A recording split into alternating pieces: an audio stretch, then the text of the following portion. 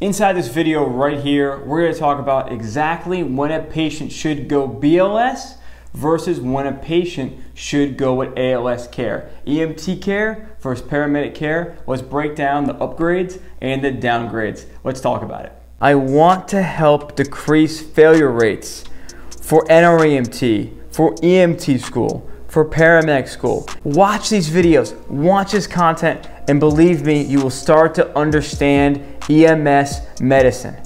Anybody out there that wants to serve their community as an EMT or a paramedic should be able to do that, and I'm here as the paramedic coach to help you achieve that.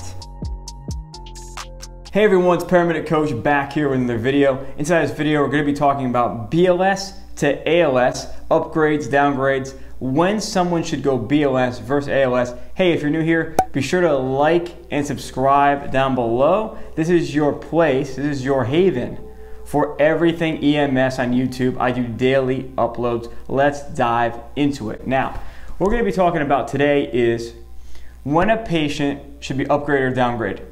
This is huge when you're a medic student. Your preceptor is going to be looking at you saying, hey, are you taking this call or are you downgrading it to your BLS partner? So let's talk about the first thing you need to keep in mind when we're talking about BLS and ALS. So again, there are many things we want to look at. Let's start with the first one, which is vital signs. So if I'm looking at a patient, if their vital signs are unstable, that's an ALS patient, okay? That's the whole goal of the paramedic, is to use our tools to make the patient stable so they can make it to the hospital so the hospital can do the definitive care. That's the whole point of being a paramedic, right?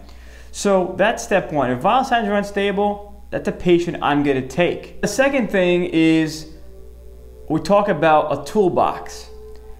Is there something that I have in my medic toolbox that can help the patient now instead of them waiting for that procedure in the hospital? Let me give you an example. So you have a patient that's dehydrated and they're nauseous, they're vomiting. Could that patient, in theory, could they go BLS? See, that's the wrong mindset. The question is, the right mindset, hey, here's my patient. Is there something in my toolbox that I can help the patient with? Now, obviously, in this scenario, the patient needs IV fluids. The patient may require Zofran, right? Nausea, vomiting. So I can make the patient feel better, faster. I'm going to make that an ALS call. Now, some people have the determination that, okay, if it's critical call, it's a paramedic. If it's nothing, it's EMT. See, that I don't agree with. Use medics. Use this tool, and I'm going to tell you why in a second, okay? Use this tool. Use this mindset. Is there something in my toolbox that I can help the patient with now versus them waiting? What do I mean by waiting? Let me explain. So let's talk about what do I mean by waiting. Here's what I mean. If you ever worked in a busy 911 system or a major city on an ambulance, if you haven't yet, this is why you're here, to learn to train. This is what it is. The ERs are jam-packed. The ERs are busy. And there are life-threatening critical patients that are on the brink of dying in the ER. Those patients obviously are going to get care faster in the ER than our patient calling who's dehydrated they need Zofran, right? So think about it.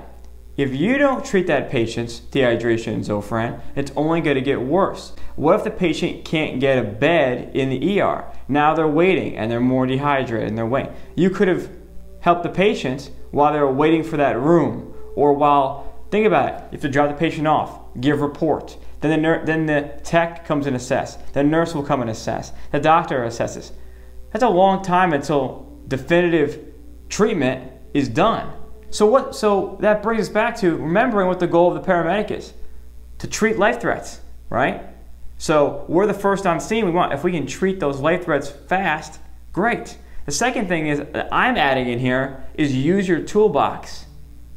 Use your toolbox. If there's something in your toolbox the patient needs, give it to them. Make it an ALS call. Stop thinking of BLS and ALS as critical or non-critical. Think about it as, Is there something that the paramedic can do to help? Or, hey, here's a BLS call in my definition. If all the tools in my toolbox won't help the patient, meaning that the patient doesn't need IV fluids, the patient doesn't need an EKG, the patient doesn't need anything, it doesn't need any meds, right? The patient's vitals are stable. What does that look like? That looks like a patient that, whether I'm in the back with the patient or my EMT partner is in the back of the patient, they're going to get the same care. That's a BLS call. That is a call I can confidently downgrade. Their vitals are stable, right? They have a complaint or an illness that the tools in my toolbox, I wouldn't take those tools out for that patient. And the care that my EMT partner provides would be the same care that I provide in the back of the ambulance. That's a call you'll downgrade BLS, right? And the third thing I'll tell you on this video is this.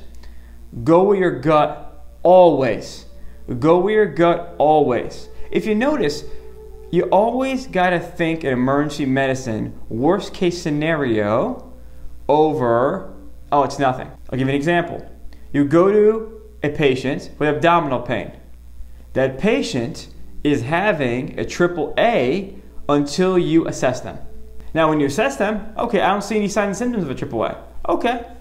But if someone has a headache, that patient is having a subarachnoid hemorrhage until I've proven otherwise, till I see what's going on.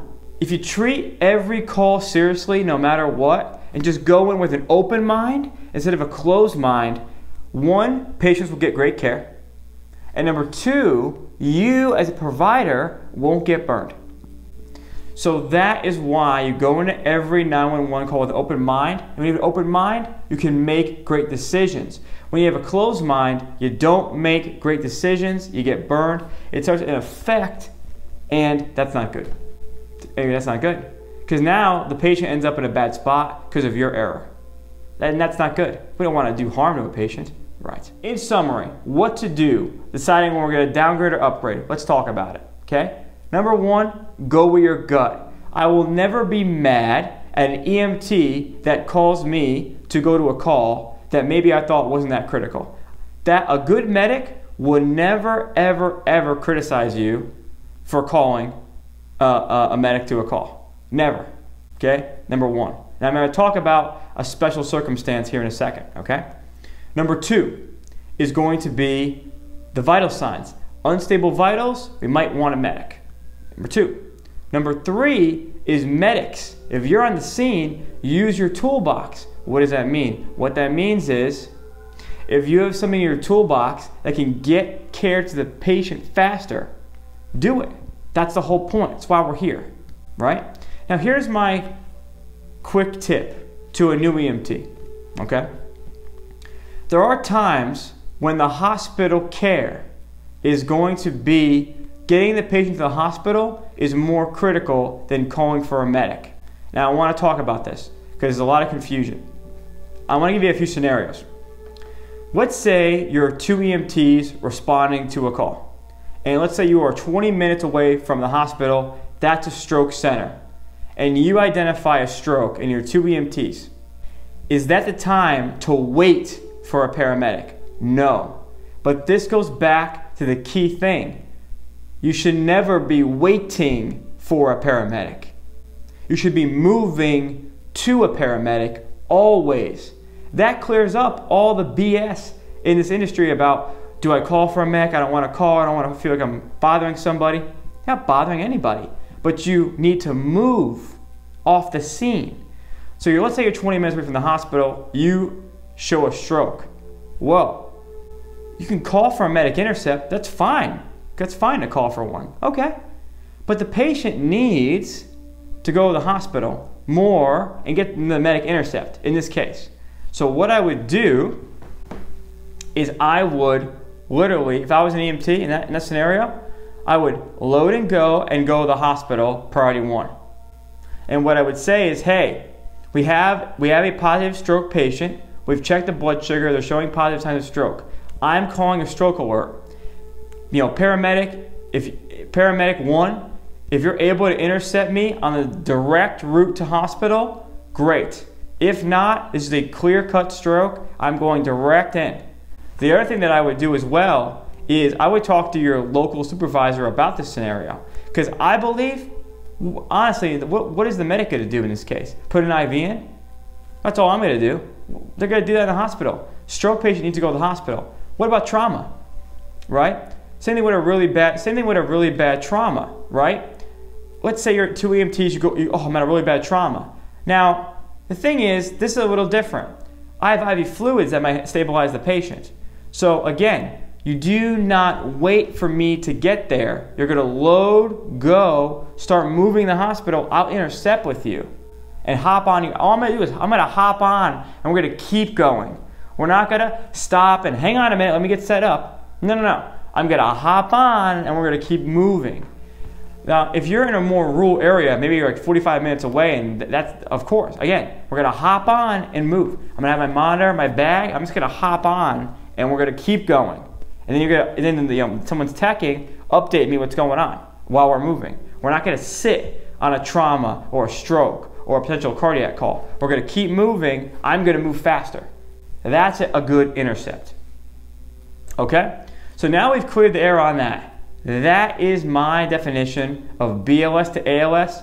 New medics, go where your gut, think about your toolbox, think about the patient's care in the hospital. How long is it really gonna be until they see a doctor? Because they're seeing you right now. Now, if you really enjoyed this content here on YouTube and you're looking for more and you wanna take your game as far as EMS to the next level, you wanna become that go-to EMT, advanced EMT, or paramedic in the community that you serve, you want to become a sharp provider, join us over at the Paramedic Coach course with the NREMT Accelerator program. This program gets you ready for these 3 things. Number 1, getting ready for school. Number 2, if you're in school. Number 3, if you're studying for your NREMT boards. This is the #1 program in the world for you to join. And guess what? There is no monthly fees, one-time price. You get lifetime access to over 160 videos and a private community where you can ask me questions while you're studying in school and again for your boards or getting ready. Everyone, thank you for watching. Thank you for your kind words and your comments. I'm humbled and I will see you next time. Thanks for watching. I want to help decrease failure rates for NREMT, for EMT school, for paramedic school. Watch these videos, watch this content, and believe me, you will start to understand EMS medicine. Anybody out there that wants to serve their community as an EMT or a paramedic should be able to do that, and I'm here as the paramedic coach to help you achieve that.